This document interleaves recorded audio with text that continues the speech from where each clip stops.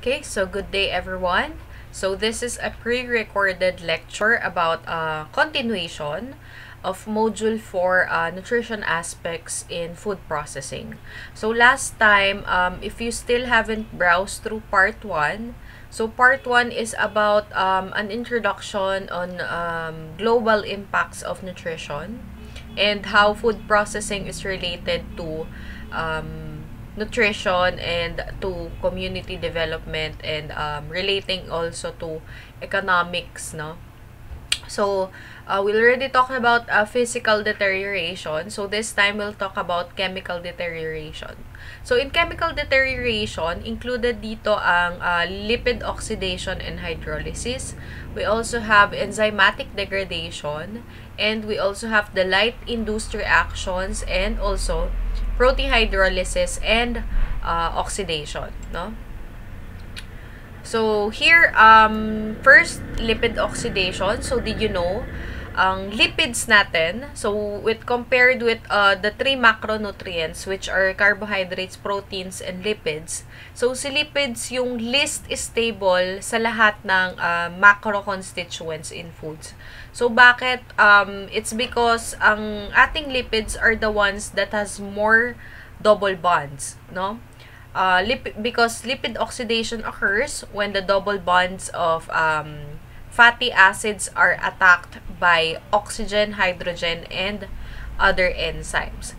So, kung makikita nyo, just remember, sabi nga nila, pag double bonds siya, so that is unsaturated na lipids. Pag merong double bonds, ang gusto kasi ng mga chemical structures, ayaw nila nung may kasamang iba, no? So, ayaw nila ng dalawa, ayaw nila ng tatlo. That is when it becomes very unstable kasi gustong mawala yung double bonds doon, no?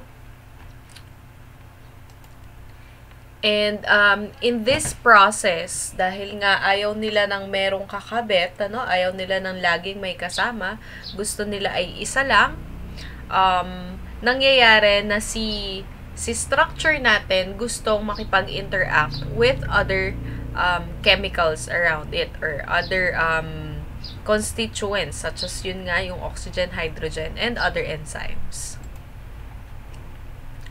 So, if there is an increased temperature, no, tumaas ang temperature natin, there is an increased lipid oxidation. So, because foods susceptible to lipid oxidation natin, ito yung list, no? Kung makikita nyo, this is the structure of an unsaturated fatty acid. So, meron niyang double bond. So, it will try to remove that double bond. Ma-oxidized siya. So, yung mga susceptible dyan are meats, yung mga high fatty foods, no? Meats, seafood, fried foods, nuts, mayonnaise, and margarine. So, other products include biscuits, cookies, ice cream powder, dried whole milk, dried fruits, milk powder, and coffee. So, itong mga to, madali silang masira din, no? So, prone to oxidation sila. So, the easiest to spoil compared to other food products ang ating meat, chicken, and fish. So, compared with others, no? Lipid oxidation causes loss of vitamins, alteration of color and flavor, and degradation ng proteins. So, if you ask, bakit po ma'am mas madaling masira yung meat, yung poultry, and seafood natin? It's because of their chemical composition and their structure. Kasi, mataas yung concentration nila ng unsaturated lipids o yung mga marami silang double bonds. Mataas din yung heme pigments natin. So, heme pigments are the ones that makes the meat color na reddish, no? O because of the blood presence. Mataas rin yung metal catalyst nila and other oxidizing agents, no, na nakakapag deteriorate sa ating meat, fish, and poultry. Okay, so another type of chemical deterioration is enzymatic degradation. So dito, mas familiar kayo dito because included here are enzymatic browning and non-enzymatic browning. So when we say enzymatic degradation, this is when a certain enzyme catalyzing reactions, no, yung pinapabilis nila yung reactions, that's why it catalyzes it. It mainly occurs sa fruits and vegetables. And when this happens, there will be a change in color and texture. So part of it is the enzymatic browning. So si enzymatic browning, kasama dito si PPO na tinatawag nila or polyphenol oxidase enzymes. So si PPO or phenol oxidase, siya yung nagre-react with other phenol compounds and oxygen para makapag-form nung undesirable na brown pigments. So for example, sa apple natin, if you leave it at room temperature, open, no, with reaction with the air, oxygen, and temperature around it, mag-i-increase yung reaction ni enzymes na phenol oxidase, and then it will turn brown. So ayan yung itsura niya. So again, this is a conventional apple, kung ano yung itsura niya, no? A conventional apple with PPO enzyme, sobrang brown yung kanyang itsura. And then, when there is a reduction of PPO enzyme, binawasan na yung PPO enzyme, browning reaction will be lessened. And thus, pwede tayo magkaroon ng apple that is normal, no? O kumbaga yung apple na hindi masyadong nagbe-browning reaction. So this, in enzymatic degradation or enzymatic browning, right after picking the fruit, no, right after harvest, madalas yung mga nakikita nyo sa grocery na mga fruits and vegetables, meron silang addition of chemicals, no, in order for them not to have a longer shelf life. Is it safe to eat? Yes, no? It is safe to eat because meron namang certain levels of chemicals na inilalagay doon. So, hindi necessarily because nagkaroon ng chemical, hindi na siya okay na kainin. In fact, it has longer shelf life. Okay, so another is enzymatic degradation is a non-enzymatic browning reaction. So, sa non-enzymatic browning, part of it is the Maillard reaction, no? It occurs due to interaction of reducing sugars and also amino acids. So, ibig sabihin, if there is a combination of the protein and the sugar plus addition of heat, doon mangyayari si Maillard reaction. So, it is very desirable, especially sa baked goods, brewing of beer, roasting of coffee, and cooking meat. So, lahat ng yan nangyayari, no? So, every time there is, kung makikita nyo sa meat, so let's look at the next picture. This picture shows, no, the darkening of the color, Maillard reaction, also leads to loss of protein solubility, bitter of flavor, textural alterations, and even production of toxic substances. Pero hindi yan sa lahat ng cases because usually, Maillard reaction is actually very beneficial, no? So, nakakapag-benefit siya. So, ayan, because of the browning, change of flavor, ang ating meat products natin, mas palatable siya, mas madaling kainin. Okay, so another type of chemical deterioration is the light-induced chemical reactions, no? And this happens when there is a photooxidation. So, syempre, light-induced nga siya, exposure to sunlight or fluorescent light may develop an off flavor caused by this photooxidation. So, this happens mostly in milk, chocolate, butter, and other foods. So, kung mapapansin nyo, again, itong mga food items na to are high in lipids, no? Ibig sabihin, matataas talaga yung unsaturated fatty acids nila. So, again, ayan, dairy products. They are very sensitive to light oxidation. Again, aside from its structure, no? Aside from the structure na mataas yung lipids nila, yung unsaturated, mataas din yung vitamin B2 nila, presence of riboflavin, which is, it functions as a strong photosynthesizer, no? Ibig sabihin, ina-absorb talaga, dahil mataas ang B2, sila yung nag-absorb ng UV light. So, ayan. Okay, so another chemical deterioration is protein degradation.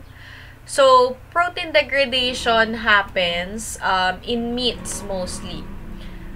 Because of the myoglobin and oxymyoglobin, yung nakikita nating pigments, no, oxygen levels sa blood ng meat, it can be oxidized into methmyoglobin, resulting the meat color turning from bright red to brown. So, kung kayo po ay nag-observe, so for example, we have pig, no? Right after the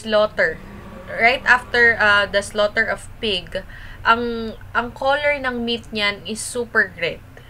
And then, when it is exposed to air and other environmental factors, mag-iiba ang kulay niyan hanggang makarating siya sa bahay and then up to storage.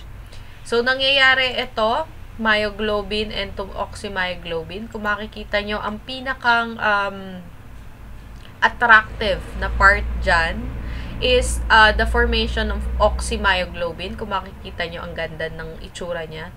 And then, upon exposure to oxygen, no? Upon exposure to further air, oxygen, ang meat natin, it might turn into methmyoglobin, which is brown pigment sa ating meat, no? Brown pigment color. So, yan, pag naiwan sa room temperature ng matagal na matagal, so, pwedeng yan na mangyari. Okay, so again, this is just another illustration on how oxymyoglobin, methmyoglobin, and deoxymyoglobin happens. So, si deoxymyoglobin is almost purple na yung kulay niya. I don't know if you have observed this sa mga meats, pero nangyayari po yan. Because of the redox state ng ating nababawasan, no? Kumbaga, there is a reduced state of ferrous. Okay.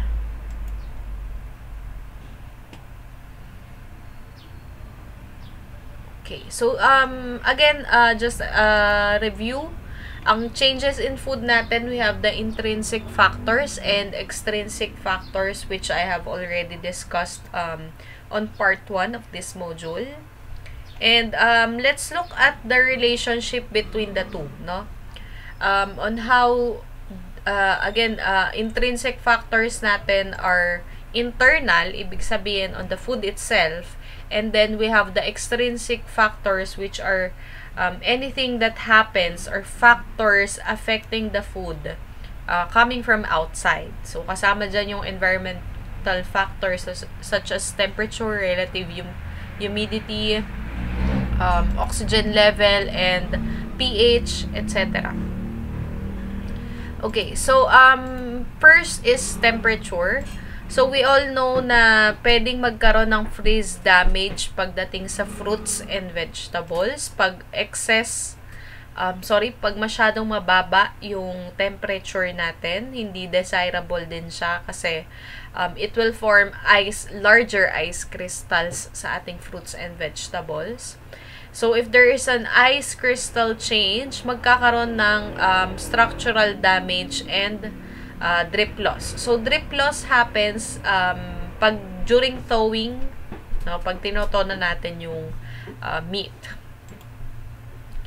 Okay, so looking at this, if there is a fluctuating extrinsic condition, so nagbabago ang condition ng temperature, relative humidity, and everything around the food, there would be an increased rate of chemical reaction. And therefore, pag nag-increase ang rate ng chemical reaction, there will be faster deterioration. And pag tumaas si deterioration rate natin, there will be nutrient losses. Okay? So that is why very important talaga ang proper handling of food from harvesting hanggang storage up to processing and hanggang makarating sa consumer. Okay, so another is the use of appropriate packaging is most important in maintaining the quality of foods and achieving the required shelf life. So, the packaging itself, alam natin lahat, it protects food from these factors. So, actually, FATOM yan. From oxygen, temperature, na-double yung oxygen.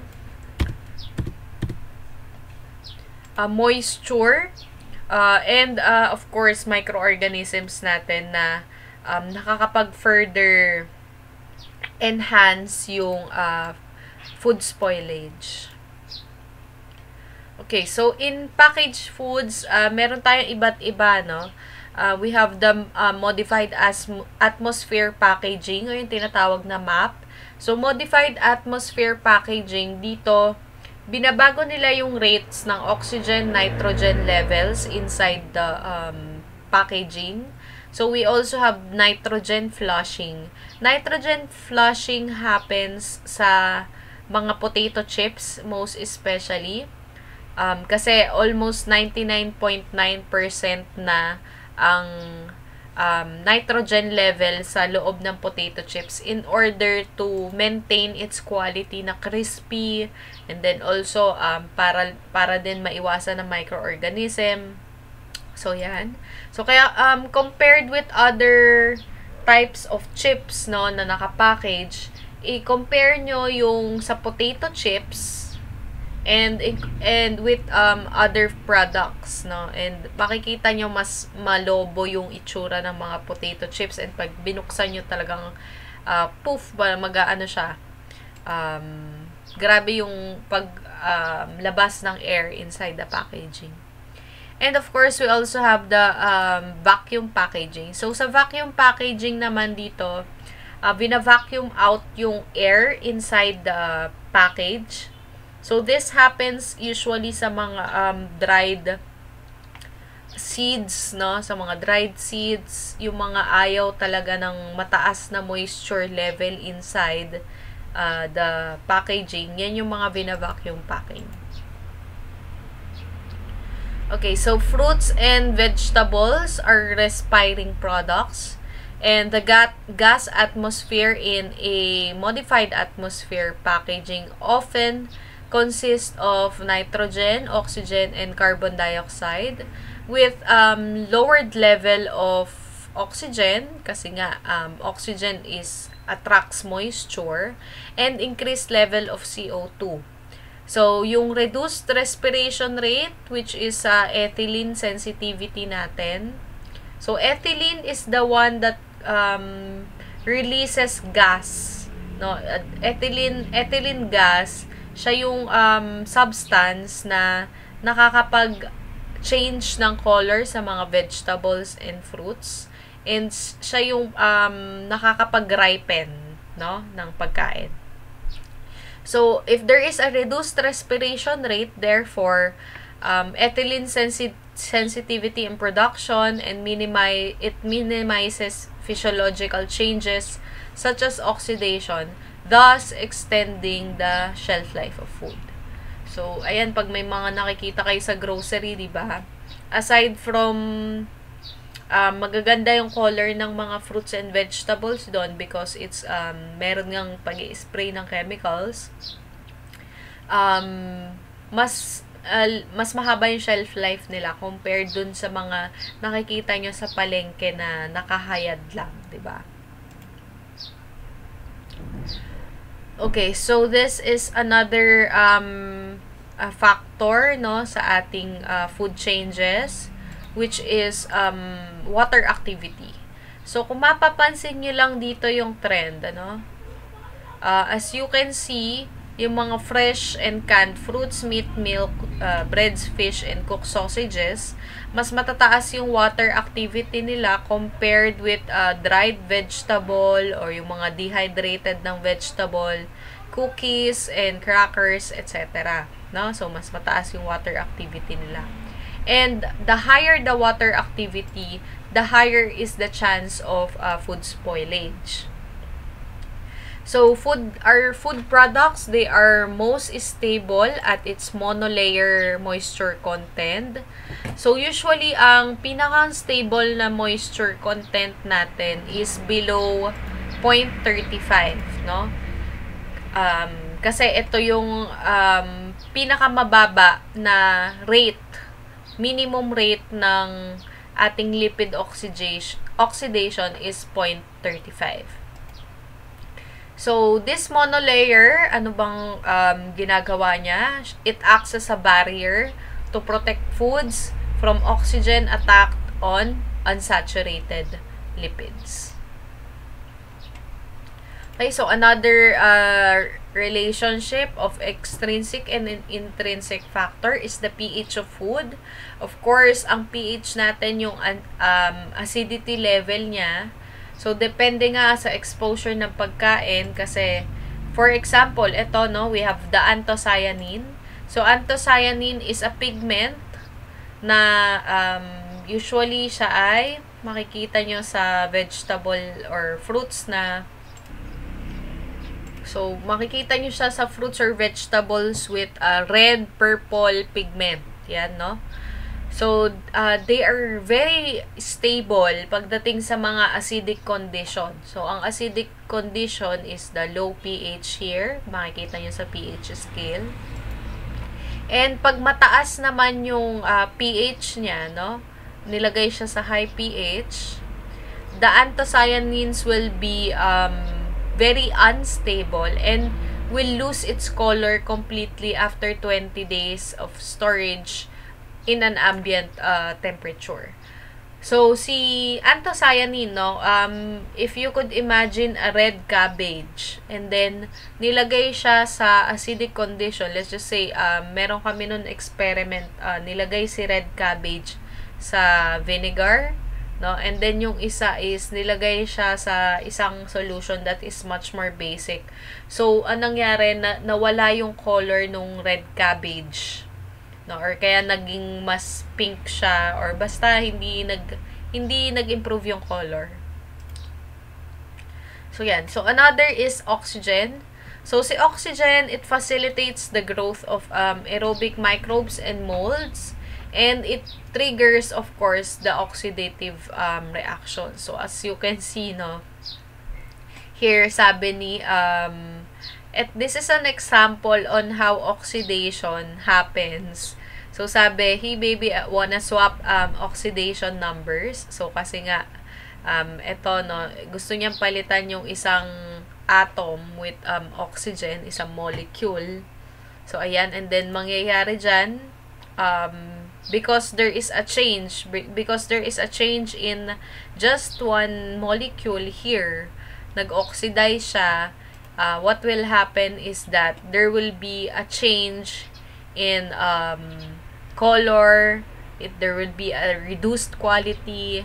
So, ayan, oxidative reactions leads to reduced quality, discoloration, off odors, off flavors, and even, of course, reduced yung nutritional quality niya. So, here, this is a plasma process without optimization. So, just imagine this molecules na lang, na pag na-oxidized siya, without the optimization, without any type of chemical induced na i-prevent yung oxidation, ano? especially na nangyayari siya sa mga cereals, seafood, dairy, meat, and edible oils, which has high in unsaturated lipids. It will have this type of structure na hindi na maganda, and then of course magkakaroon siya ng health issues and safety issues pagdating sa food safety. Okay, so we have however oxygen scavengers, no? O yung tinatawag nating mga antioxidants. So this oxygen scavengers, these are agents that react with oxygen in order to reduce its concentration. Para kumbaga, hindi na further magkaroon ng lipid oxidation. So, ang mga example nito are ferrous oxide, ascorbic acid, or yung vitamin C. We have sulfites and glucose oxidase, which is a type of enzyme. And saan nyo ito makukuha aside from chemically or synthesized produced ng laboratory? Makikita yan mostly sa mga fruits and vegetable. So, alam mo yun, hindi lang basta ngayon kayo makakapagsabi na okay, very healthy talaga sa katawan ang ating fruits and vegetables because of its vitamins and minerals, but masasabi nyo din na because of its antioxidants, and you can further discuss this kung paano siya nagkakaroon yung nagtra-transfer ng electrons. So nagdo-donate itong mga to, no? Itong agents na to, itong mga antioxidants na to, nagta-transfer sila ng electron doon sa free radical in order for it to stop the oxidation process. Yan. So again, if there is a presence of fats, it is more prone to oxidation. So, if we will compare polyunsaturated fats versus monounsaturated fats, so this is PUFA and MUFA, no? Polyunsaturated, ibig sabihin ng poly is marami, no? Poly. And mono is isa lang. So, this is a type of structure wherein itong una nating lipid is saturated, ibig sabihin wala siyang kahit anong double bond. Single bonded lang sila lahat. We have here, and the second illustration is a monosaturated fat. So, ibig sabihin, merong isang double bond. And lastly, we have polyunsaturated fats. As you can see, marami yung kanyang double bonds. So, here, mas prone to oxidation itong si polyunsaturated kasi gusto nga niya mawala yung mga kabit, no? Mawala yung mga kasama. Gusto lang loner. So, example po nito is a Moringa oleifera oils or MOO. So, there is a study that says na etong si Moringa oleifera oil, mas matagal yung shelf life niya. It's because mataas yung contents niya ng oleic acid o yung C8. Yung C18 is nasa carbon number 18 yung double bond niya. So with one double bond, so a type of monounsaturated fat. Dahil si MUFA natin, lahat ng monounsaturated fats, they are more resistant to oxidation or yung pre-prevent ka nila yung oxidation. So here is an illustration of fats that are high in saturated fat, fats that are with monounsaturated fat, and fats with high polyunsaturated fat. So as you can see dito, those fats with high in SFA, no, are much more kumbaga mas stable, no, not really. Mas ano sila, stable with high heat cooking, no? And we have examples such as coconut butter, ghee, animal fats, etc. And of course, we also have the fish oil, which is very high in omega-3. In MUFA naman, another healthy fat pa rin. Our examples are olive oil, macadamia, avocado, and other nut oils. And si MUFA, if they are combined, so pag mas, there is a way in order for us to increase the shelf life of food. Pag ini-increase natin yung concentration or ratio ni MUFA sa isang oil, no? So, pwede kasing pag-combine yan lahat. So, ayan. And here, yung matataas naman ng PUFA natin are soybean, canola, corn oil, vegetable oil, sunflower, safflower oil, and grapeseed oil. So, here, pag na-oxidized siya, because of intense chemical processing, delikado, no? And it says here also, it's very unstable to heat, light, and oxygen.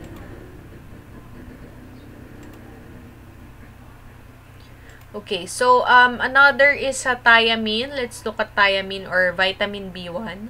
So, vitamin B1 is the most, or least, hindi siya hindi siya stable, no? With any type of processing. So, thiamine-containing beverages, it can be improved by using appropriate type of buffer pH, no?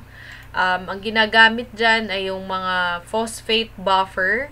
So, mas mataas daw ang retention ni vitamin B1 pag ang ginamit ay phosphate buffer compared with citrate buffer.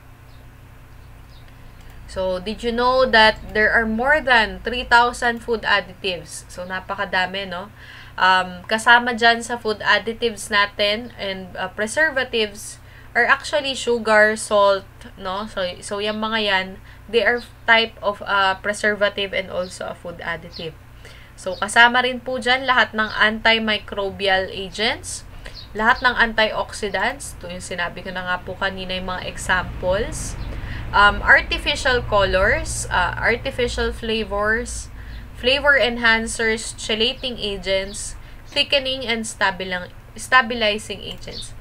So, again, food additives are beneficial talaga siya in the food processing. So, don't think of it dahil mataas ang food additive ng isang pagkain is hindi na siya okay. Actually, marami siyang benefits pagdating sa food preservation, no? Pagdating sa pag-i-increase ng quality ng pagkain, para ma-prevent ang food spoilage. So, yan mga yan.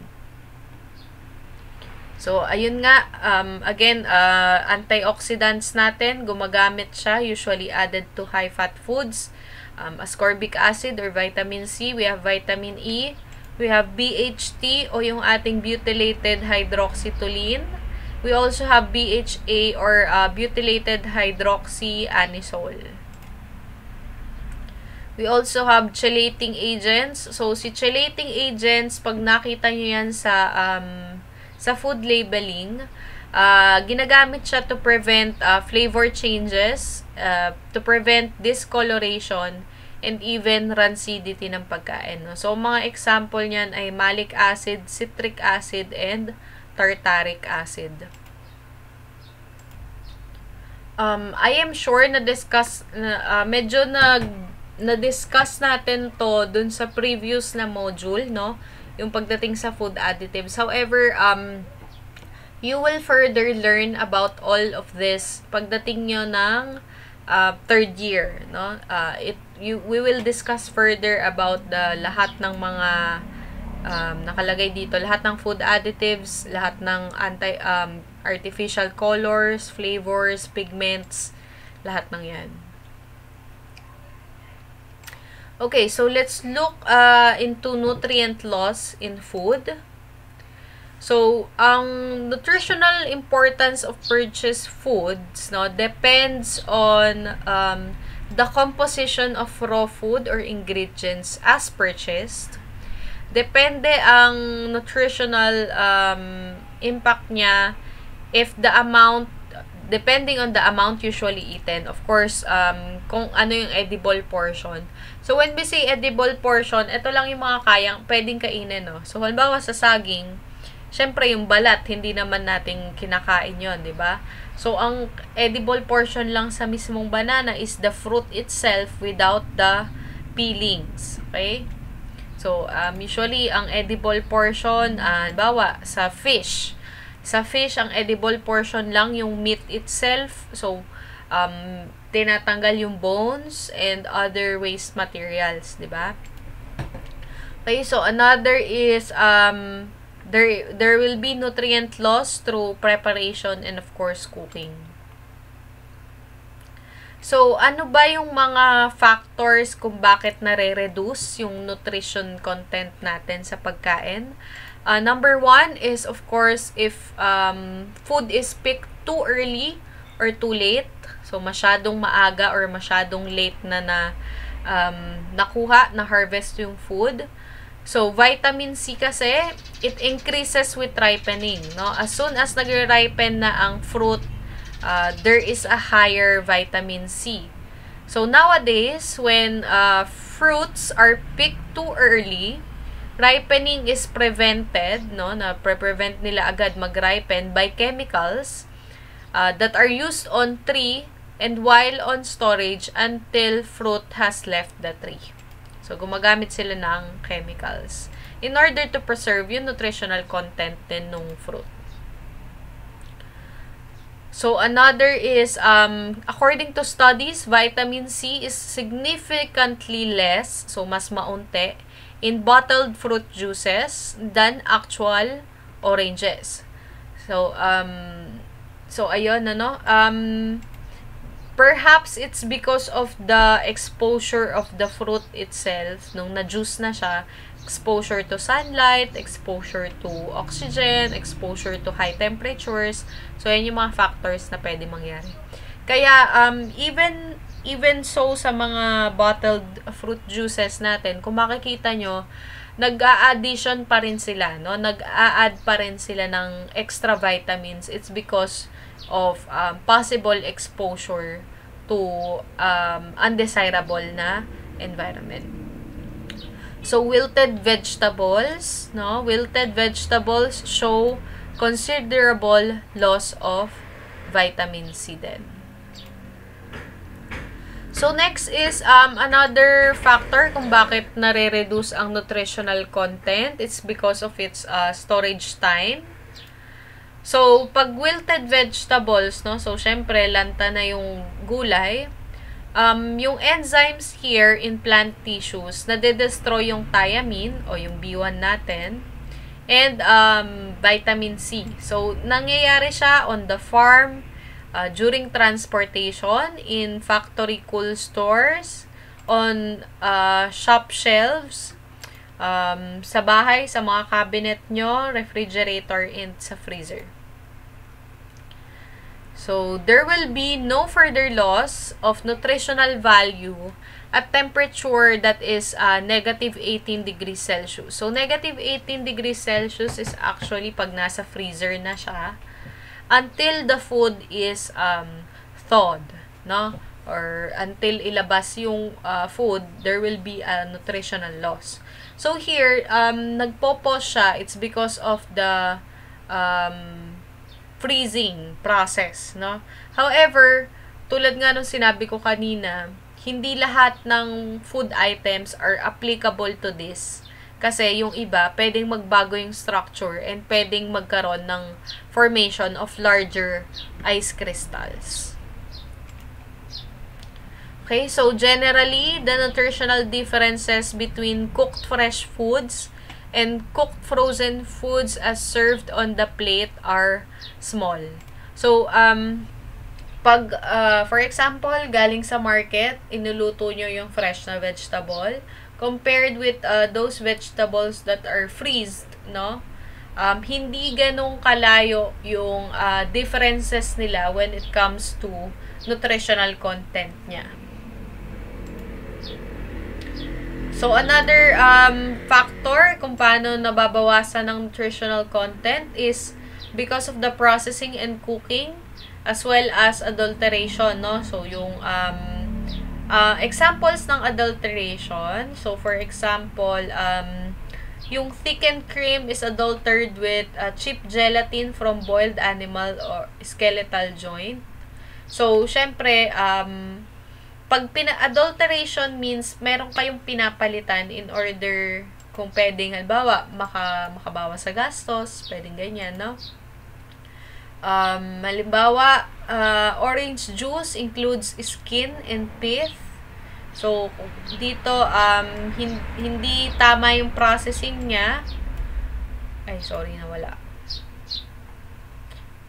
Okay, so here, hindi tama yung process niya. So, yung mga non-edible na portions nakakasama.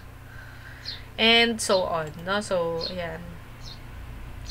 So, here, ito yung iba't ibang methods of food processing. So, we have the physical methods and chemical methods, and mostly na-discuss na sa inyo itong physical methods, no? Yung pasteurization, frying, fermentation, baking and cooking, blanching, irradiation, drying, canning, and extrusion cooking. So, sa chemical methods, we have balancing the pH of the food, controlling water activity, use of food additives, intermediate moisture foods. Okay, so sa use of heat, we have 4 types ng processing sa heat. We have the direct heat. So, pag sinabi nating direct heat, ito yung mga roasting. We have grilling, baking. So, yung mga yan. With water, so, syempre, pag merong tubig na kasama, along with the heat, we have blanching, boiling, stewing, braising, and steaming. So, usually, this is around 100 degrees Celsius. We have the heat with the use of fat, so frying, so gumagamit ng oils, no? So, dito mas mataas yung temperature. We have microwave and infrared cooking. So, sa microwave and infrared cooking ay gumagamit tayo ng machine. Okay. So, did you know that microwave ovens cause relatively little loss, no? So, baunti lang yung loss of nutrients niya. However, only few people use them for other than reheating and defrosting. So, syempre nga, because sa pagdating sa microwave naman talaga, hindi tayo masyadong sure how the food will cook, no, talaga.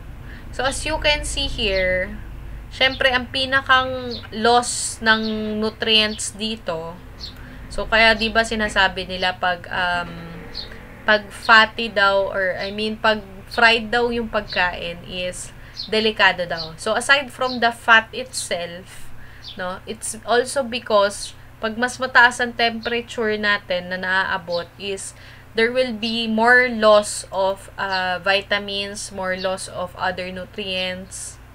So, yan. So, heat causes the following to food. It causes chemical and physical changes sa pagkain. Usually, improvement in the flavor, palatability, and digestibility of raw product. So, ang example niyan is, of course, the raw versus cooked food. So, sometimes, heat increases the availability of some nutrients by destroying enzymes and anti-digestive factors. So, actually, cooking process, food processing is a good, it's a good way in order to improve the palatability ng pagkain and digestibility. Kasi even, kayo ba, kakain ba kayo ng raw na chicken? No? So, wala pa akong nakikilalang kumakain ng raw chicken unless sobrang nangyari na yon sa culture or parang it's just a culture na kumakain ng raw meat, di ba? So, but here as a fun fact, raw versus cooked food, mas mataas ang calories ni cooked, no? So, ibig sabihin, mas available yung energy for you. So, hindi ibig sabihin mas mataas ang calories na mas bad siya sa'yo. No. It's actually an addition of energy, addition of that you can use sa inyong body, no?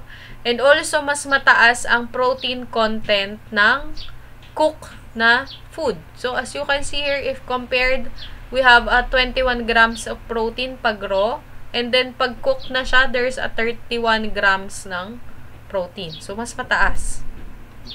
So, ibig sabihin, heating increases the availability of nutrients. Okay, so, when it comes to industrial processing and factory processing, so ang ginagawa niya is of course preserve food, provides packaging para less damage pagdating sa transportation. There is a reduced home preparation time, and of course it improves presentation to a buyer. Okay, so in industrial processing or factory processing, yung nutrient losses niya usually are due to these three. We have blanching, heat processing, and the drying and dehydration. So, yung freezing process, it has little effect, and if done immediately after harvesting.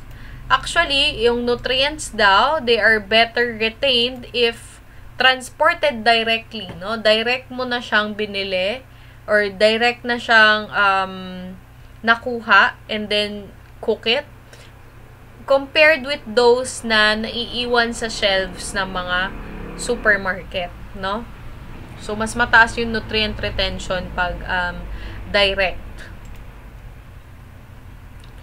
Okay, so sa blanching and scalding, it also helps kasi it minimizes the enzyme activity as first step in reservation of vegetable nutrients. So, if you remember, sa blanching, usually ginagamit siya sa mga vegetables.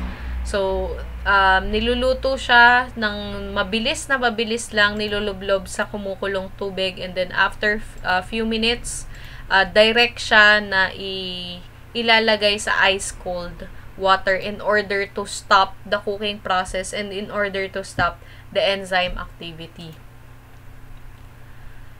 So, here, usually, ginagamit talagang heat processing sa, industrial na processing sa metal cans and glass jars. So, yung mga nakadelata, tsaka yung mga nakalagay sa ganyan.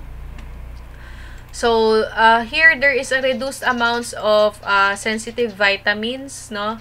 Because itong thiamine, folic acid, and vitamin C are not very stable to heat. Okay? So, losses will depend on the length of time needed to destroy any harmful organisms.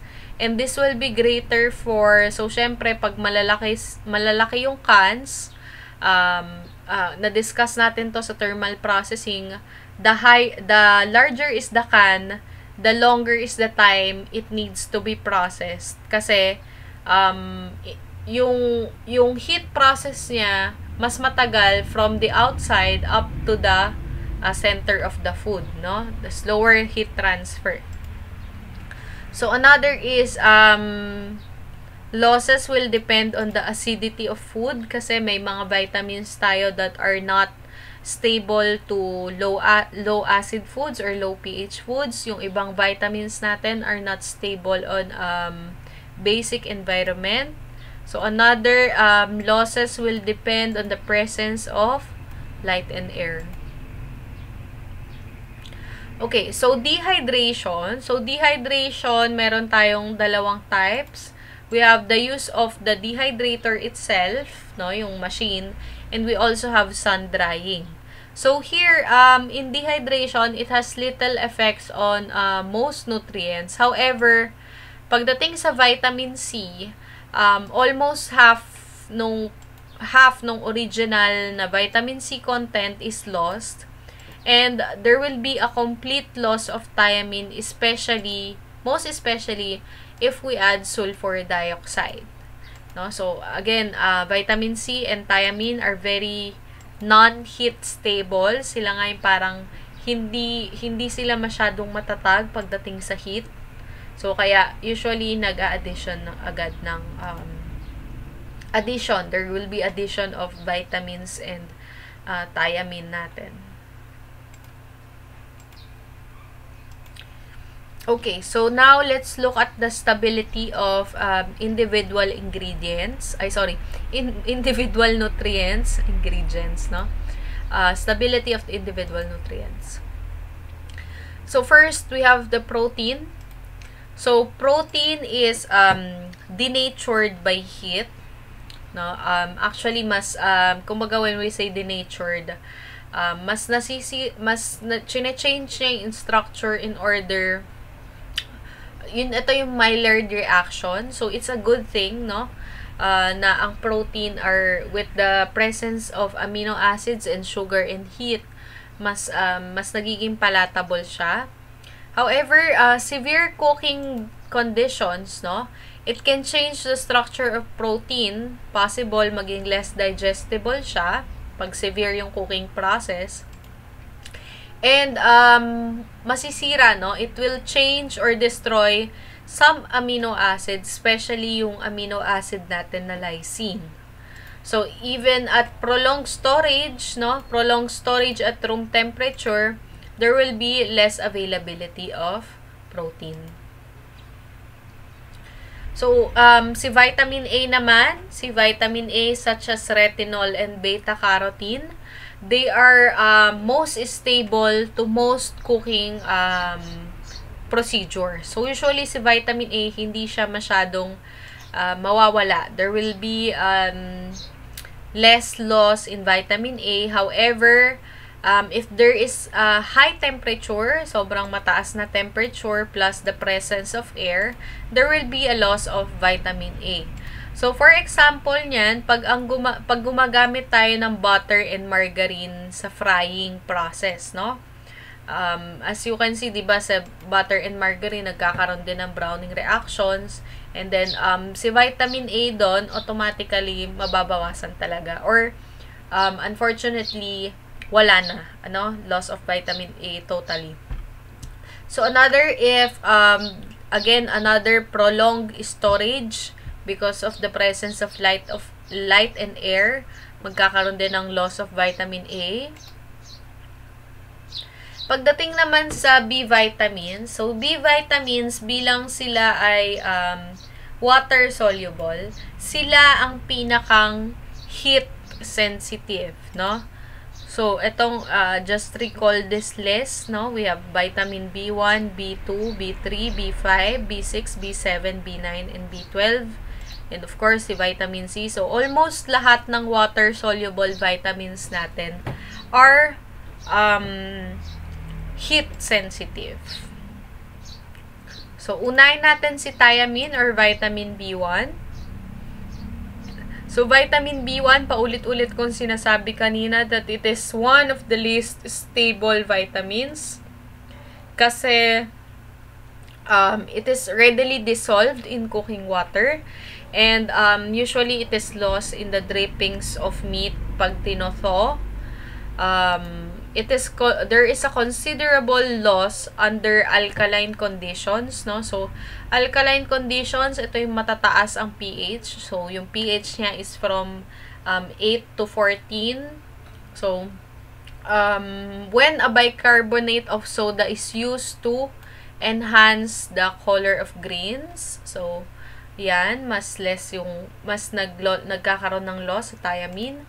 Another is total loss siya with presence of sulfur dioxide. So, sulfur dioxide is actually used as preservative pagdating sa mga meat products such as sausages and also sa potato products. However, fairly stable sa heat si ating vitamin B1 pag ang food natin is acidic, no? Pag ang food natin is in low pH, mas nagkakaroon ng retention ng vitamin B1. Okay, so next is riboflavin, which is vitamin B2. So again, si vitamin B2 ganun din, same as B1. water soluble siya. Again, it can be lost from drippings of meat. Unstable rin siya sa alkali, and also unstable siya sa light reactions. Nicotinic acid or niacin, which is vitamin B3, is very stable siya, no? However, it is lost only through solubility in cooking water. So, automatic, pag meron tayong process of heat, especially with water, no, mas mabilis na mawala yung vitamins natin. Kasi nga, if there is a reaction between water and the vitamin structures, nagkakaroon ng change of structure and then totally nawawala siya. Okay, so vitamin B6, vitamin B9, and vitamin B12, kung di ako nagkakamali, folic acid and pantothenic acid, or this is B5. It is sensitive to heat and lost in cooking and canning.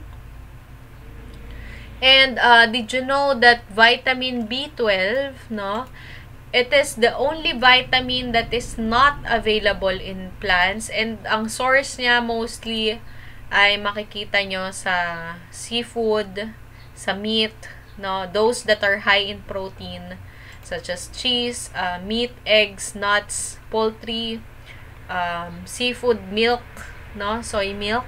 So sila yung merong matataas ng B12. So, ayan, no, fun fact. So, remember this. So, kaya, yung may mga athletes, no, na, o yung mga, those that are vegetarian, so, pag sinabing vegetarian, syempre, ang kinakain lang nila is more on plant-based. So, yung mga plant-based na diet, usually, wala sila nung vitamins na yan, yung vitamin B12. That's why, nagsusupplement pa sila with B-complex na vitamins. Pero may mga studies rin kasi na nagsasabi na even if you consume etong mga to, there is a high loss din ng vitamin B12 kasi mababa lang din naman yung content ng B12 dyan sa mga yan. Kumbaga, mas may source lang sa mga high protein compared with those that are plant-based. Okay, so in order for you to gain B vitamins, it is better to eat raw, fresh fruit and vegetables, drink milk, cook with microwave or blanching instead of boiling, baking, and frying. Kasi itong mga to uses water, so water soluble, no? O kaya ito ay through direct heat. Ito namang isa ay through with fat addition. Excuse me, lipat natin yan, okay? Oops.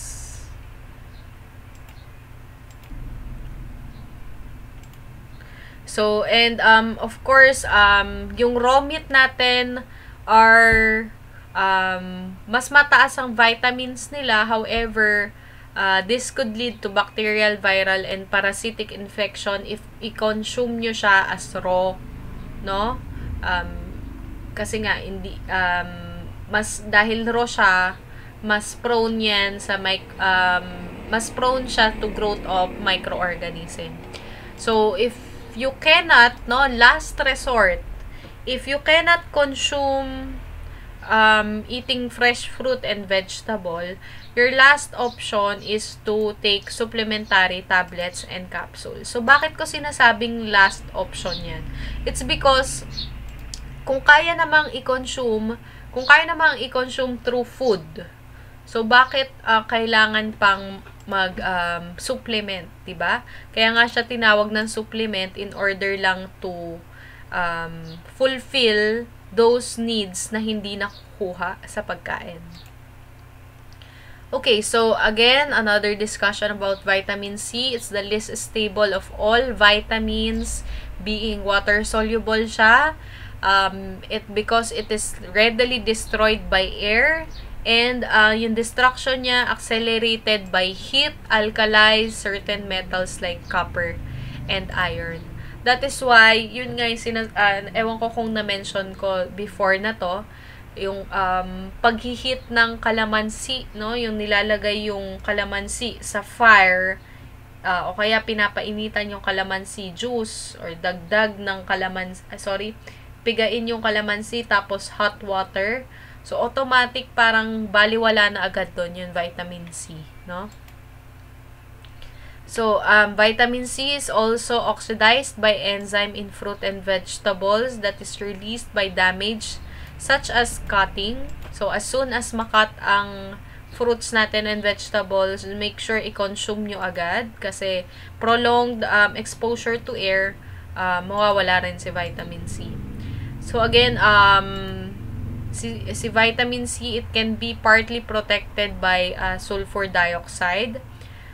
So again, however, pag nagkaroon ng addition naman ng sulfur dioxide, mawawala naman si thiamine. So loss of vitamin C can be destroyed by prolonged boiling. So kaya ang recommended cooking for vegetables ay ima-microwave nyo muna siya and then i-blanch nyo, no? Okay, so vitamin E naman. So, vitamin E is a fat-soluble vitamin, no? So, as you can remember, we have 4 fat-soluble, which is ADEK. No? We have vitamin A, D, E, and K. So, vitamin E is stable to normal cooking procedures, which is yun sa heat.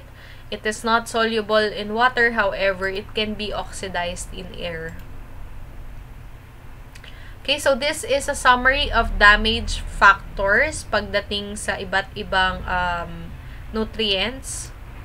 So, we have here the factors such as heat, light, air, water leaching, acid, alkali, and others. So, make sure you memorize this, no? So, let me just move this. Okay.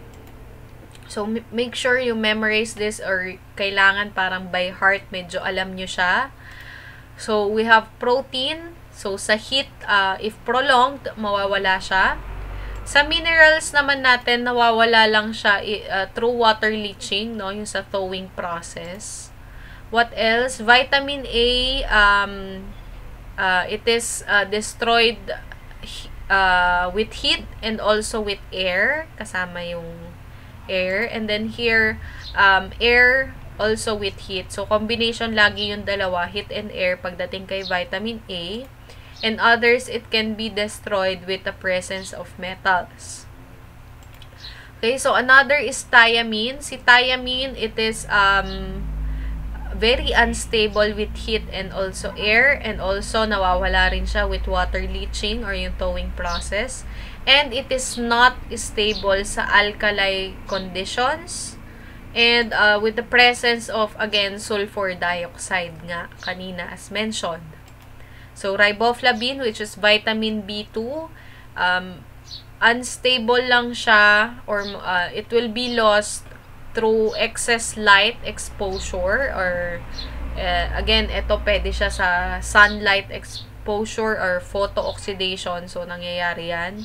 Especially sa mga dairy products, no? In riboflavin, water leaching also can happen. Again, it is unstable in alkali conditions. So, folic acid naman, which is vitamin B9, in heat, it can be destroyed. Here, by air, pwede siyang ma-destroy. However, it can be protected by vitamin C.